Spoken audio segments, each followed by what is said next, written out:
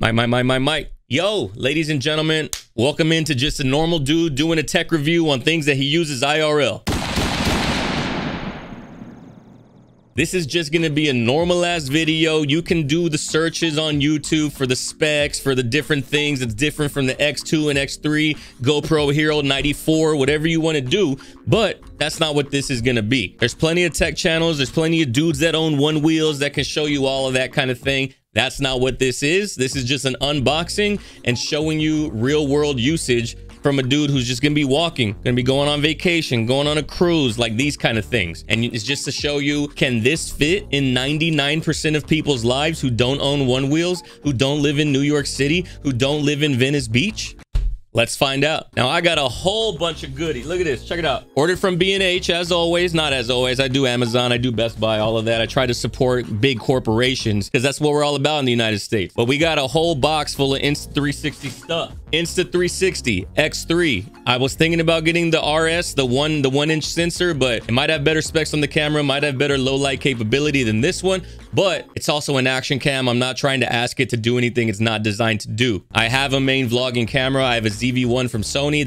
This isn't the replacement for that. This is the addition to get different shots that I can't get with a ZV-1. The selfie stick. I got the one with the built-in tripod. I believe this is probably like last year's model or something. Then we also got the extended selfie stick. This one goes like 9 feet or some dumb shit like that. 14 inches to 9.8 feet. Jesus Christ. I don't know how useful or how often I'm going to be using this compared to this one. This one seems like a little overboard, but I've seen people who can recreate drone shots, who can do different things creatively that this one can't. So we got both just to see what the vibe's going to be. I'm going to use this underwater. I'm potentially going to go water slides, rivers, lakes, that kind of thing with this. That's kind of what it's for, is for those type of events.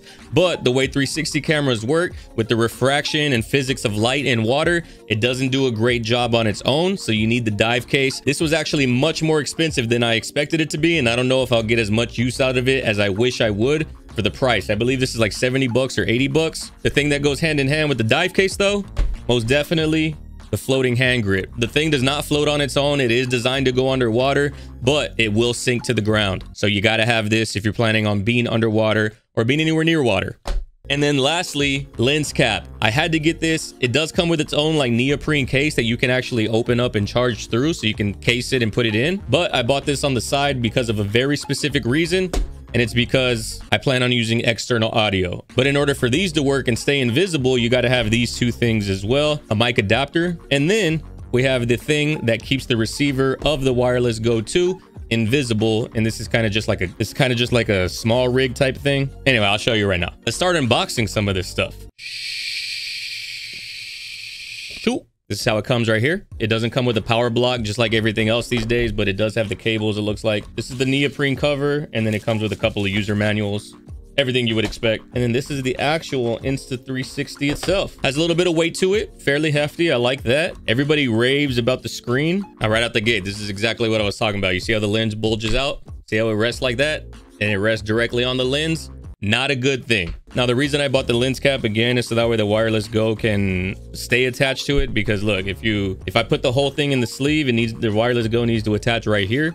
So there's the lens cap and fits over the top like that, so I can still access all the ports but keep it safe. And there's actually space within the lens cap that I can feel. Like it's not actually touching the lens, so it gives it a little bit of cushion where there's air in there. That's good. So in case it goes like that, you know. So this little baby thing right here is the microphone adapter for the Wireless Go. And it looks like you just open up this side right here.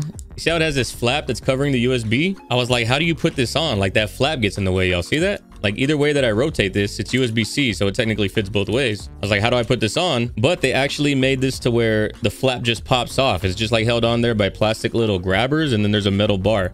So you just pop the flap off, pop this one on with those same grabbers. So that's what it looks like with the mic adapter on the side. This stays completely invisible, so this gets cut out of the scene just like the selfie stick does. And then this is the exact reason why I bought the neoprene case. Oop, just like that. So I can still have the mic adapter on there. Main issue, not really an issue though, this seems like it would be really easy to use. And this is what makes it watertight. If you take this off and you've lost this piece, then the whole thing is not waterproof. Now your shit's gonna get messed up easily. So that might be like a design flaw, but it's just something you have to remember where this is at. If you're bad at losing stuff, Better remember where this is at. Now, there were two versions of the selfie stick, like not the big version, but two versions of the small version of the selfie stick. Built-in tripod. Screw this bad boy on. Excuse me, ma'am. I don't know why you're here. Boom. I'm not going to open this one. It's just a waterproof case. I'm not going to open this one either because I'll open it whenever I need it. I'm going on a cruise and that's where the footage is going to be for this review, but obviously I'm going to need this for excursions. And then I'll open the extended one as well. It's the same thing as this one. It's just much thicker and it goes out to 9 feet. So I'm going to see how creative we can get with this one. I will use this in the real world. That will be what the rest of the video is about. And I'll see y'all guys back here with a final conclusion, if it's worth it or not, if all of this money that I've spent on this is something that is feasible for your average person for a vlog setup and a day in the life type thing. See y'all in 12 days. All right, ladies and gentlemen, we back from vacation, 5-day cruise on Carnival Breeze. I actually made a vlog where I integrated the 360 footage within my normal vlogging setup of the ZV-1. So if y'all guys want to check that out, I'll leave a link somewhere. It's like a 7-minute vlog. I promise y'all guys enjoy it. I think I make pretty good vlogs, and the 360 footage that I use definitely enhanced that by giving you a different look and a different perspective and just a unique feel to the 360 shots that it's just not capable with the ZV-1. First and foremost, is it worth it or is it not? I personally, for what I intend to use this for and how I intend to use it and incorporate it amongst my gear, this is an amazing camera and completely worth it. The video quality on this camera, the 5.7K, is amazing. It allows you to punch in, pull out, go to tiny world, give a parallax zoom effect to give you this different feel to the video. Definitely provides a certain amount of action that you are not capable with a single camera. Literally infinite ways of editing the footage to make the shots extremely unique. I had the one shot from the boat with Middle of the Ocean by Drake playing on the vlog. I was literally just holding the camera out like this on the deck, and it ended up in post being this very, very unique kind of a surreal feeling whenever I edited into the vlog. And it's all at your disposal because of the 360 camera. So while it is amazing and how I had a great time and just the excitement of editing the video for the first time and all of those kinds of things, there are cons and drawbacks just like any other camera. First and foremost, the biggest pro about this camera is also the biggest con about this camera. You have unlimited editing potential when it comes to reframing your shot from the 360 footage. But because you have unlimited potential, it slows down your workflow so much. You have to sit there, scrub through the footage, think in your head about what you want to do to this footage to give it the unique perspective, and then you have to go in there and manually keyframe everything. The same shot that was off of the boat, giving that surreal feeling that I was talking about, that took me a while to edit, because I had to look at all the footage, look at all the possible angles, go to Tiny Planet, go out of it, rotate, look at exactly how I wanted this shot to look. And then I had to go in there and keyframe everything. It's an amazing shot, looks good, serves its purpose, took forever. Now, you don't have to sit there and manually keyframe everything, especially if you want to be the subject of the video. You can just do quote unquote me mode. While it takes away a lot of the editing and a lot of the manually keyframing, you no longer have the ability to keyframe and see the 360 video. It's all baked in. So it's kind of like a gift and a curse. Saves you a lot of time on editing if you just want it to be you, but also once you do that, you have no other option. And the point of the 360 camera, in my opinion, is to have all options available. So I will probably never use me mode, and I'll probably never use the camera tracking in the software just because it's not what I intend for this. If I want to just shoot me, I'll use my ZV-1. I'll use my A7 IV. Like if that's the goal, if the goal is to shoot me, I'll do that. Next up, 5.7K, sounds well and good and everything, mad detail, mad large file. And normally that's okay because then that allows me to do whatever I want. But the 5.7K from an action cam is not the same thing as 8K or 4K from a standard single lens camera. The 5.7K, once it's stitched together and once you start doing zoom in and then zoom outs, it ends up being roughly 1080p. So don't go in expecting like 5.7K crystal clear footage. I can zoom in and I can zoom in so far and everything stays perfect. Eventually you will start to pixelate.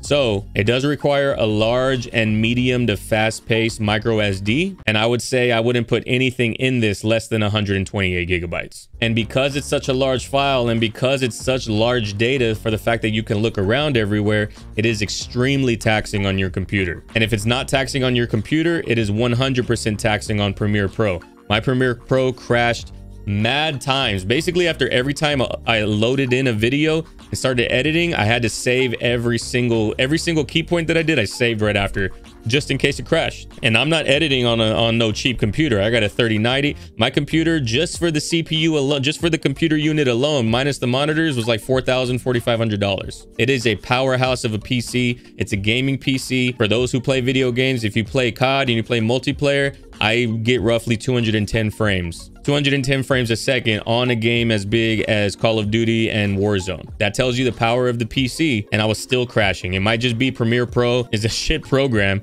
but still, it's annoying. And this might not be a con, but it's a con to me just because I feel like it's something that's missing, but I understand why it's missing because it's free software. This con that I have is not what the software is intended to do. But you cannot edit a timeline into the software, or at least not the way I found. You can trim, you can make the clip smaller and just get the part that you want. You can keyframe in the software, but you can't put two clips next to each other and export that. You have to export each clip individually. Now you can export in 360 still, so you can trim down and then export and then edit in Premiere Pro if you want to.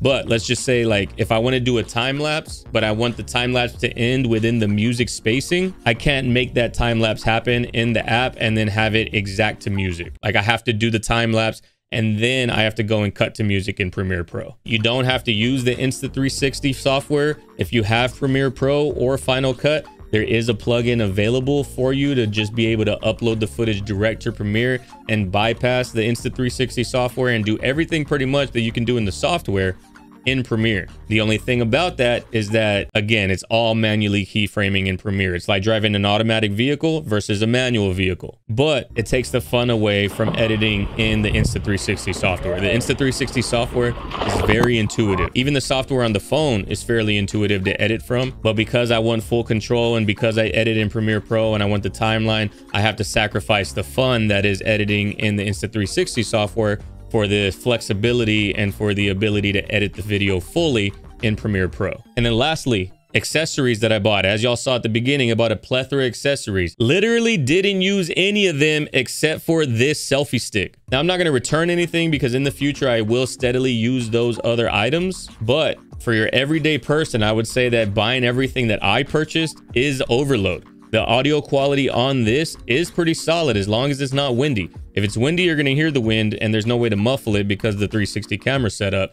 But if it's not windy, the audio by itself is amazing, actually. The extended selfie stick, I didn't use at all. This length of stick would probably be 95% of all you will ever need from an Insta360 camera. The extended selfie stick, really the only thing that I could see using for is establishing shots like B-roll, maybe faking a drone shot, or trying to get a lot of dynamic movement in a shot because it's so much further. But I didn't even screw this onto that at all during this whole 5-day trip. Didn't use the dive case, didn't use the floating handle. I will use that in the future, but the excursions and what I did didn't require it. I definitely went overboard on purchasing accessories when this is really all that you need as your everyday person. I didn't even need the lens cap that I purchased because I never rested it like this. Because this has the selfie stick built in, I just did that and put it down. When I needed to eat, when I needed to do something, that's all that I did. I never set it on its side.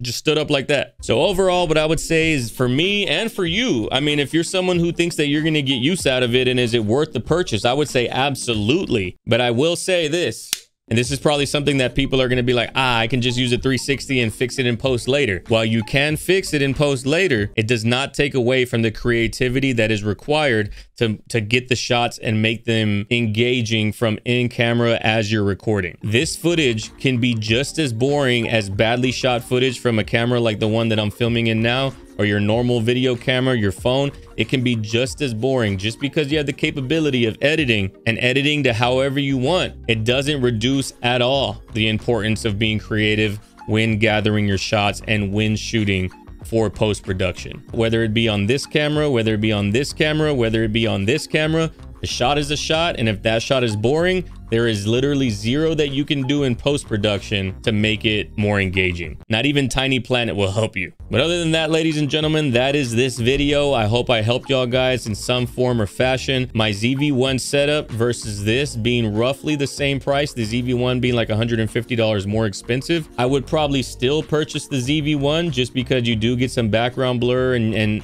I know how to use the camera. It's just what I'm familiar with. But if you're wanting something that has a more creative look to it, if you want something that has more versatility than the ZV-1. If you just want a one camera setup, this is pretty solid. I can't even lie to you. But other than that, guys, I hope y'all appreciate this review. If you do, like, comment, leave me, you know, be like, hey, you need to do more tech reviews. Just let me know and I'll be glad to do them.